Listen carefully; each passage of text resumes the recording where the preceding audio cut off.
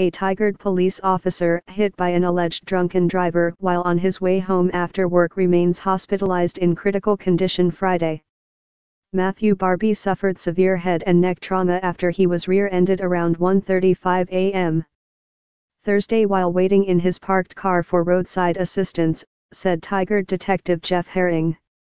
Barbie, 39, a Tigard officer for 11 years, was having car trouble, pulled over along U.S.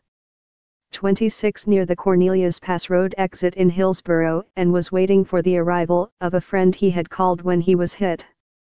At this point, we're unsure when and if Matt will make a recovery from this horrific accident, Herring said during a news conference at Legacy Emmanuel Medical Center.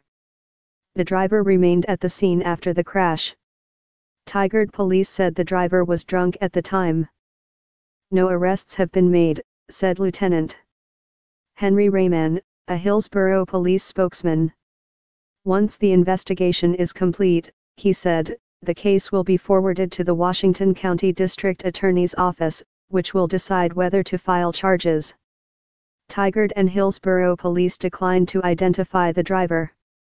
Barbie's colleagues and wife described the injured officer as kind-hearted, charitable, and known for his quirky sense of humor.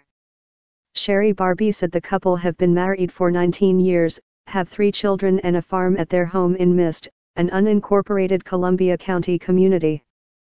She said he loves animals, recently bringing home 5 pigs when she insisted on no more than 2.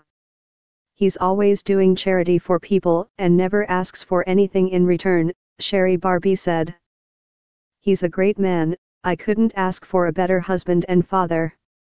The Tigard Police Officers Association has created an online fundraiser for Barbie and his family.